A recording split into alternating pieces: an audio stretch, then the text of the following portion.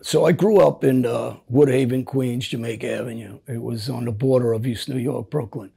They nicknamed my neighborhood Death Haven because of all the violence, murders, people ODing, drugs. So it was a known neighborhood. We had an area called the Dome. It was up in the park. It was something that you would see out of kind of the movies. I mean, to us, it was normal because we're young kids growing up in that area. But as I'm growing up and I'm going in that area, you can basically go up to the Dome and it was like a five and dime store of drugs, weapons, and anything that you wanted to, buy, they had it up there. So, locally to Jamaica Avenue was Kennedy Airport. So that was used as a hub for all of us to hijack trucks, give me up trucks, and all that swag would end up in our neighborhood. Sometimes sold in bulk, and then other times sold to individuals who will take it up into the Dome, and we, buy it up there or sell it up there. And eventually, as I got older, it became me selling it up there and putting guys up there and different locations around the neighborhood selling drugs for me. But to start off as a kid, I was a young boy that came from a family that just came from Albania. My father was born over in Albania, and it was a rough country, known for being at war since the Ottoman days. It was no money. It was a third world country, suppressed communism. So when I came into, when I was born and my father came into the United States, married my mom, people really didn't know what Albania was. It wasn't like saying you're Italian or Greek or, another nationality that people really knew. Because the country was so closed down or locked down, you didn't have that many Albanians. So I grew up where my father believed in violence as a protection, not as a use to hurt people. He wanted to make sure that I could handle myself and not get bullied in the streets. Where he grew up in Rivington and Delancey, down in Manhattan, Lower East Side, was a tough neighborhood. That's the neighborhood where Vito Genovese was born and raised, and guys like that, where my father became friends with them, but on the outskirts, not a gangster. He wasn't out there killing. He was a gambler. He was a street guy. He played dice on the street and stickball and box, and he knew all the gangsters, and he got very friendly with guys like Lucky Luciano's cousin, Blackie, Charlie Luciano, same name, and I became one of his partners over the years.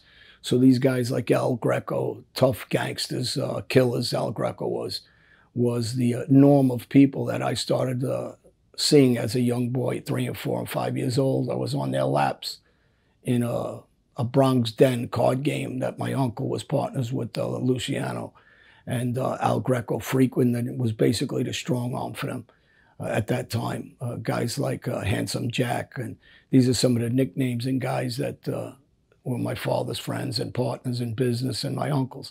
So when I'm raised around them, I got a good look at a diversity of real serious street guys that without them saying much, you start understanding they're very powerful. You start understanding their control in the city, not just that Bronx card game. And so as a kid, it was very natural for me to be and see violence, whether it was in my streets, whether it was around my father's friends, whether it was in a boxing gym, or whether it was in the basement. My father had us in the basement, me at 3, my brother at 4, and he'd put gloves on us and tell us to fight. And, when you look back, people would say, wow, your father, they look at him in a hard way. I don't. I look at him in a loving way, because what he taught me was to survive the streets that I ended up living in. People say, well, your father was nuts for what he taught you. He didn't teach you schooling. My father taught me what he understood was the best way to survive. He did it out of love. He didn't do it out of trying to develop me to be into a gangster. He tried to develop me into be a pro ball player. And at the same time, he developed me into a killing machine without realizing what he was doing to me. So I think the aggression started with me just as a simple thing, riding a tricycle at 3 years old. And by the time I'm 4, I wasn't very coordinated, I guess, at those ages. I was very rough and tumble, and my brother was he was actually very graceful. So I would try to stay up with my older brother, which was very difficult because he was naturally graceful in sports and boxing. And I was very sloppy. And if somebody asked me to do something and go around a curve with my bike, I'd just go through it. I'd go through the bushes. I'd fall. And people would cringe, my aunts, my grandmother, and they would say, Johnny, stop riding that bicycle. And instead, I'd just keep getting up and getting on the bike, and I'd be all bruised up. I'd be bleeding everywhere. And my mother would plead with me, just don't ride a bike. You don't have to do what Jimmy does, your brother. Just do your own thing. So I was used to that blood, even riding a bicycle. I was used to the pain, and I started embracing it. The more that people said how tough I was, the more I played up to that. Even as a child, the more my father put me in the ring with my brother and he beat me up, the more I wanted to go in the ring and get beat up and show how tough I was. It wasn't necessarily about winning. It was about showing that I could take it. And as the years went on, I just got more aggressive. And I started running around the streets. And my friends were very, very aggressive guys. I come from a neighborhood where guys were getting locked up at 11, 12 years old, and all my friends were killers. And they were shooting guys, stabbing guys. They were in reform schools. They were in juvie, Spofford, drug rehabs at young ages. My friends were on a David Susskind show at 12 years old for violence and drugs. I wasn't really to their level at that time. So it was surprising for people to see as I kept aging that I was getting more and more violent, and I started slowly passing my friends as far as becoming that person that people really didn't think I was. But what they didn't see was the training that went behind it. At 3 years old, my father would have me down the basement doing 5 push-ups. At 5 years old, I was down the basement doing 25 and 30 push-ups a set. At 5 years old, I was running a couple of miles. I'd go to the track with my father, and I'd have to follow him while he was running because he was a boxer. And I started running by 10 years old. I'm running 10 miles myself. And I was in extremely good shape, so I was sitting in a boxing ring, Lost Battalion Hall, with some famous fighters later on, was Jerry Cooney and different guys like that, David Sears, who fought Michael Spinks in the old days. And I look at these guys, and these guys were top-ranked, up-and-coming pro fighters that I wanted to be just like them. I wanted to be tough like them. I wanted to be an Al Greco as a gangster. So everybody that I surrounded myself with were tough guys one way or another, and street guys in my eyes. And you have my baseball coach, who was Fat Andy Ruggiano's son. So Fat Andy Ruggiano was a captain, the boss of our neighborhood that was part of Murder Inc. And Lucky Luciano and Albert Anastasia was his guy. So Albert Anastasia straightened out Fat Andy Ruggiano, made him a made guy in 1954, I believe. This is my grandfather figure. This is my baseball coach's father. And this is a guy that starts really opening my eyes to the next level of becoming a killer. So by, I guess, about 12 years old, I'm playing baseball and I'm using that bat to hit a ball. But then I start using that bat as favors to different gangsters, saying, hey, can you go pick up money for me here or there? And it's a slow transition before you realize you're going to use that bat and put it over someone's head when they don't pay. So I believe I was 13, I was working in Dick's Deli, and Louis Gaddy was a Lucchese guy, bookmaker, great guy, sharp dresser, another good role model as a gangster for me because he was successful. You know, in the street world, there's a lot of bums, but the guys I happen to be around are all successful, big money guys, tough guys, and sharp guys with, you know, driving beautiful cars. Back in those days were Lincoln and Caddy convertibles. And I started looking every time I turned around, the next kid's looking at that baseball player, that actor, and I'm looking at that next gangster. And that next gangster is always opening my eyes to a future in the street, not a petty street guy, but a guy that understood, hey, you can get out of this hood, but you have to be intelligent. You can be a killer or a tough guy, but you have to be intelligent. Any dummy can go put a bat across somebody's head, but you got to know when to do it. You got to know how to get away with it, and you have to have the balls to be able to do it alone, not with 10 guys and 5 guys. So I started understanding going with 3 and 4 and 5 guys, that was a coward's move. But if you can go by yourself and do things, you can be very successful in this life. If you have one good friend, you can basically control the neighborhood. But you need to be very violent. You have to be very slick. And you have to be very loyal to the guys that you're working for and your bosses. And those days, it became Fat Andy Ruggiano. And his children were my mentors, I guess, in the next level of the mob. So the problem with anything is when you get used to blood, when you get used to pain, when you get used to a simple thing of putting a bat across someone's head, and there is no feeling about it, because I'm used to being hurt. I'm used to bleeding. I'm used to having broken bones. I'm used to having a broken arm and taking my cast off and playing baseball because I was trained for this, to ignore the pain. So when I'm hitting somebody else, I don't think I'm really understanding at that age. They're not used to this. They didn't sign up for this like I was brought up as a kid to become a killer. They were just regular people that went in a little over their head.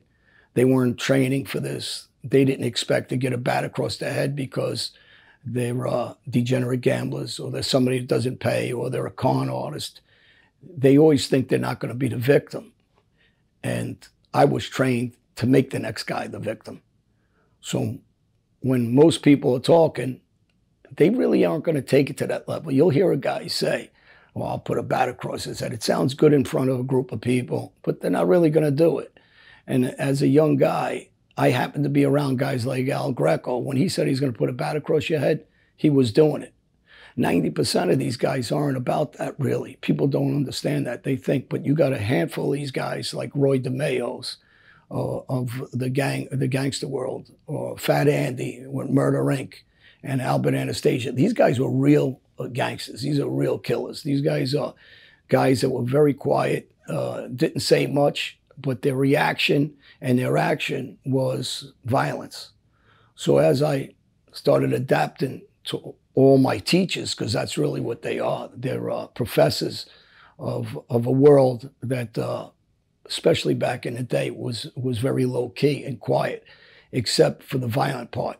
They taught me in those days to be very aggressive with your violence. And sometimes they taught me to do it publicly. So when I hurt somebody, a lot of times I did it purposely where crowds would see, and they'd understand, this face, remember it. That's my wallet. This is the way I'm going to make money. This is the way I'm going to control this neighborhood. This is the way I'm going to control the drug trade and any other thing I want to control. So when somebody did something or disrespected me, my organization, my guys, I was very violent. I would be swift about it. I walk into a nightclub, and example, I walked into a nightclub called Kickers on Metropolitan Avenue back in the 80s. And we warned the bouncers that from now on, you guys are going to be unionized. There is no more going to work without going through us. If you go to work on Friday, you're going to get hurt. You're going to get shot.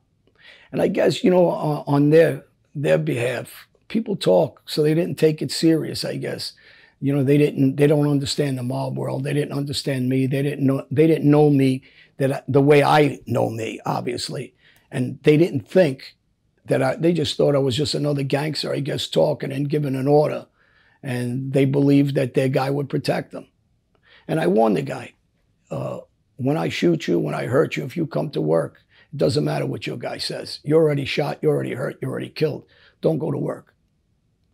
So I get a phone call, and I'm home sleeping, and I hear they're all at work. It's Friday night, the music's pumping, everybody's drinking.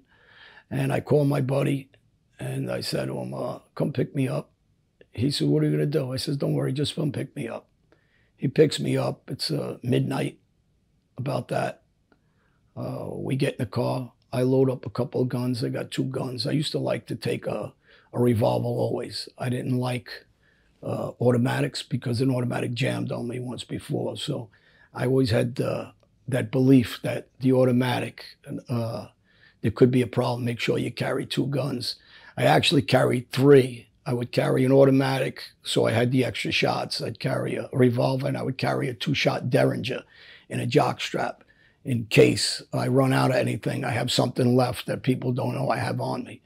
And we get in the car, we pull up. I tell them to circle the block. There's a gas station around the corner from Kickers. And the club changed names several times. They had a couple different names, but the same owners and the people. And they were around gangsters also. They were mobsters.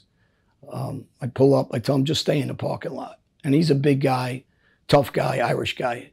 And he says to me, no, I'm going to come with you. I said, I don't need you.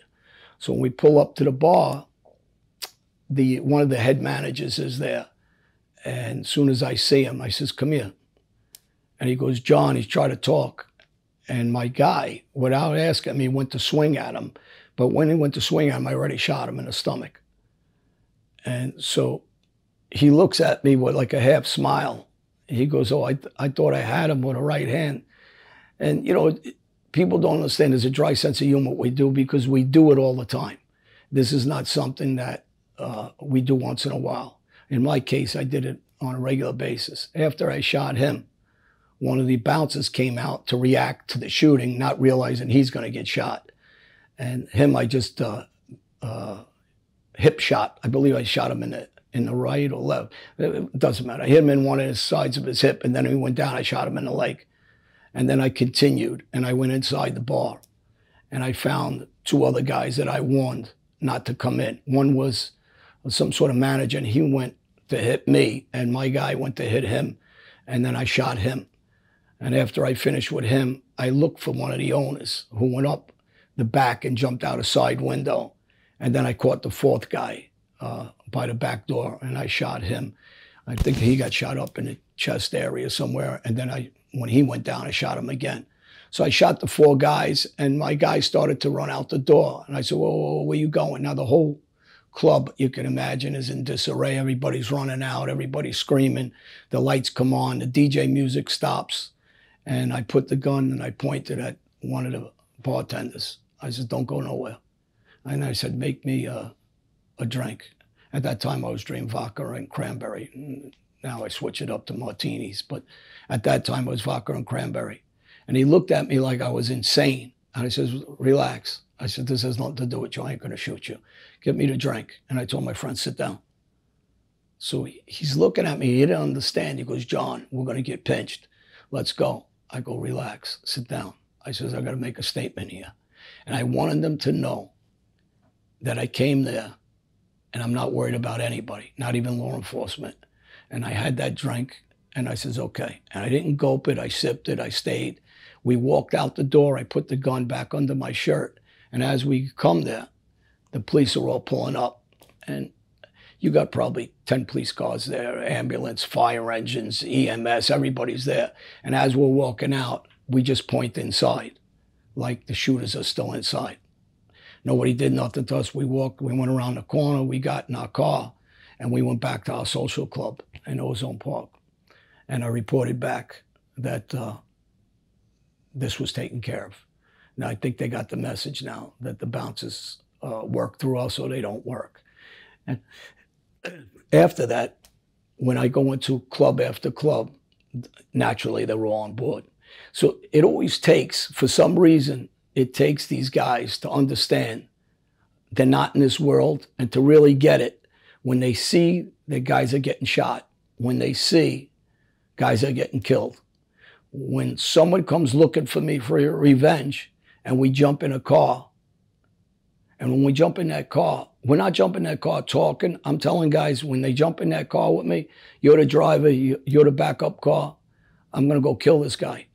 I'm not just talking. So I tell them, set up a car, steal a car, get me guns. And I put things in motion. And back in those days, Larry Cuccarelli was one of the guys with me. He's dead. He died of a heart attack, but his family's around. And I said, jump in the car with me. He goes, John, I go, just get me the guns. So we get in the car, and one of the guys who was looking for me for another incident, he's driving on the Interborough Parkway heading towards Brooklyn. I says, when we come around the turn, it's a very slick turn, coming from Woodhaven going into Brooklyn. I believe it's the first exit towards Pennsylvania Avenue. I says, get next to him. And I start shooting. And I hit him in the head. He dies a couple weeks later in the hospital. The reality of what I do doesn't really hit these guys because they're not still, they're guys, they're friends of mine, they're guys involved with me, but they're not killers.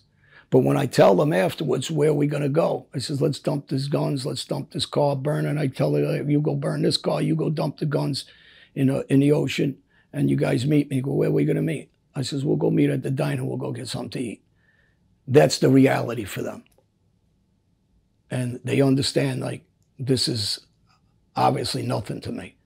I'm going to kill, I'm going to shoot, I'm going to do whatever I got to do to be successful on the street.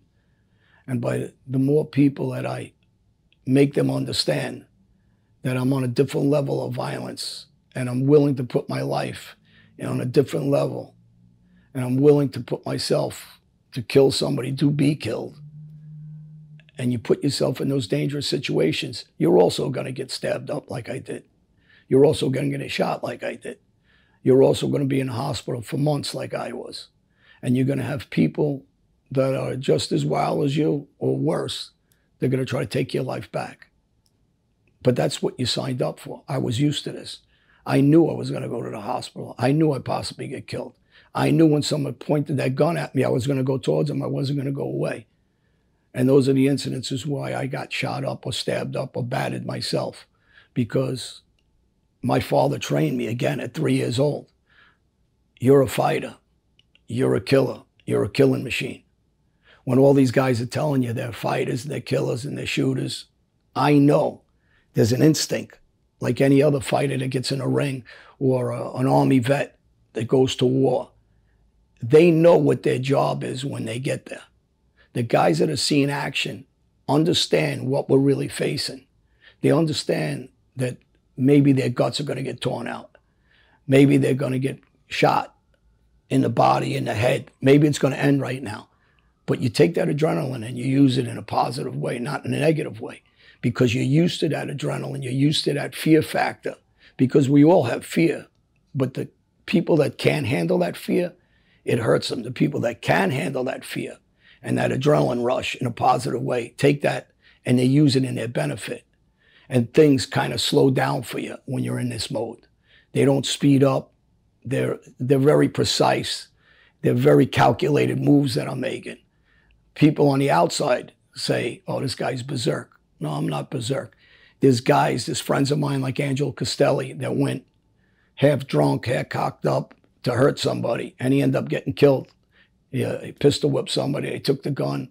They shot him in the back. They shot him in the head, because he's not going in a calculated mindset. He's going in a half-cocked mindset. So these are the guys that Fat Andy Ruggiano, Al Greco told me, if you want to be that killer, if you want to be that guy on the street, you want to be that professional, you have to use intelligence behind the killing. You have to use intelligence behind making money. You have to use the toughness that you have and the ability to be able to get hurt and overcome it, or stabbed up or shot with no fear. And you have to do it in a very smart way, in a very calculating way. I was trained for this. And as the years went on and I'm killing and I'm shooting and I'm batting and I'm stabbing, it's taken a mental effect on me. Something that I really don't realize, because you're in the moment. You're like a ball player that's up with bases loaded in the World Series. The only difference is when you're hitting that ball, because I was a baseball player, right? I had a scholarship. And so when I'm up, I'm used to that training with baseball and that zone in and a concentration, and you're in a zone, you can't hear the crowd. That was me until everything shuts down. And then you realize, I can't sleep at night. I start seeing some of these dead bodies. All the violence, all the shooting, all the stabbing starts taking a mental effect on you. And then you end up with, I have PTSD, because there's no way you can kill and shoot and stab the way I did and not having a mental effect somewhere. Although at the time, you're blocking it out.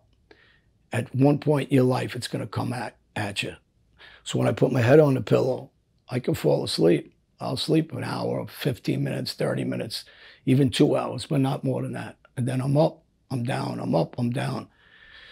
And you have these anxiety attacks. You have these control factors of your temperament when someone's trying to needle you a little bit and trying to get a reaction. You're trying to control what you couldn't really control over the years. Even though you thought you were under control, you were in control on the incident. But overall, you look for this. You look for the excuse for the violence. You look for the reason that someone's getting out of line so you can release what you want to release. And what you want to release is to tear these people apart for whatever wrong they did or for whatever job you're taking care of. You're back zoned in. But you're not realizing one day that you're going to end up like me. And you're going to end up in therapy for years. And if you're not end up in therapy for years, you're never going to help yourself. You never get a moment's peace, whether it's sleeping or whether it's just getting a burger somewhere. This is going to be a 24/7 on your mind. And as this became another level of training for me, not the violence that I trained for, but now this is to have some sort of solitude, to be able to enjoy life again, to be able to smile, laugh, and to go back into having some sort of normal life. You have to retrain yourself. The way I trained myself since I'm 3 years old, I started training myself now with meditation, working out, therapy. Dealing with PTSD is difficult, but I deal with it by talking to other people that deal with it. I'm very involved with veterans, that friends of mine that were serious snipers, killers, war heroes through different wars, Iraq, Afghanistan. And these guys, we talk about what it feels like to kill. We talk about the guys that are perpetrating a fraud. And we know who they are by the way they talk, why they act, those actions, how we control ourselves not to hurt these type of guys, how not to go backwards and kill these guys. And, you know, it's another development stage that it's always a work in progress. It's no different than somebody who has a drinking or drug problem. You just say to yourself, I'm going to get through today, and tomorrow I'll worry about tomorrow, but let me just get through the next 24 hours. So you take it as a day-to-day thing. So when people are pointing or poking at the bear, you know what's in you. You know that you can take them out like this. You know that it's nothing for you to go kill another guy or stab up another guy or track him down and beat him senseless until you just tear his body apart. These are normal, everyday actions of somebody like myself. And I know there's not a lot of guys like myself out there. And the problem is when they disrespect or talk to you in a certain way, you got to be able to control yourself, control your ego, and say to yourself, if I'm ever going to change my life and be a better person, I need to work with therapists, and I need to work with others that feel the same thing I feel, guys that were real guys like my friend Brian or JD or some of the guys I talked to, Stevie, Uncle Steve, or guys that I know were legitimate killers, whether it was legitimate for the government, for armed forces, for police work, but the guys that actually were out there doing what I was doing, that really understand it. The frauds we know, we can see the way they speak, the way they talk, and we know for us it's just a light switch. You go to the wall, you turn the light on and off. It's the same with us. You could turn that light on and off. And I turned my light off a long time ago. For 10 years now, I work with kids. I try to help them not to fall into that trap and don't develop into that killer I developed into. So it's a good feeling. That's my new adrenaline rush. This is how I control my past, is by saving other kids' lives so they don't end up dead. They don't end up killing others. They don't end up trying to get retribution for some of the acts of disrespect of guys on the street.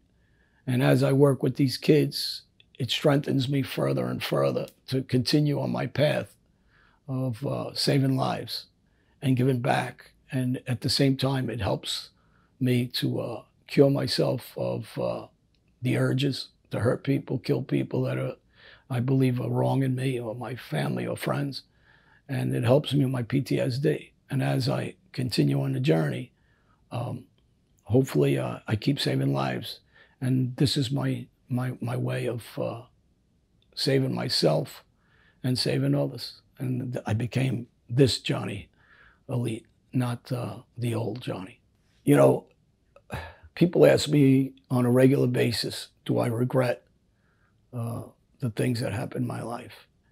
And I say, you know, there's things I wish didn't happen, but I don't regret them. I think saying I regret them is saying that my life was worthless all these years.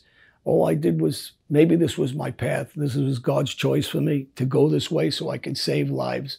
So I can't say that I really regret them because of the life I lived, it gives me the experience to be able to save these kids. And I think maybe that's what it was meant to be. It's as simple as that. I was meant for this path to save kids and save adults from going down that path. Maybe I want to believe that, and that's how I get through my bad life. I mean, the violence. But I think it's something that the way I deal with it, and I learned from it. I mean, my lesson from all this is we're all human. And I think as you go through life, you're going to experience things from an extreme. And, you know, so did I learn? I learned that violence doesn't solve anything. I could kill, hurt, and stab as many people as I did, and the next guy just thinks he's not going to be the victim. He'll just keep poking at you. And you got to say to yourself, control yourself. Don't do what you used to do. If you do, you're going to go down that path, and it's not going to just be him. You're going to go after each guy that is agitating you, instigating you, and that's not a path of having a good life. You got to look in the mirror and say, I like myself a lot more than I hate this guy. And the more you like yourself, the more it'll stop you from going to kill the next guy or hurt the next guy. And it gives you the strength to say, instead of killing this guy or hurting this guy, let me save this guy here. Instead, let me teach this guy a lesson that I'm learning through life, through hospitals, through murder, through morgues, through the streets that I grew up with, and turn my life the way I did and don't turn back to the bad ways again. So I think that life experience for all of us is just our journey, whatever that may be. And this was my journey. And there's no way to take it back. So I embrace it and try to work with it. And the things that I did that were horrible, I try to pass that along to young kids so they don't follow that path. And I end up here where I am today. All right. John, thank you so much. Thank you. Great talk. Thanks.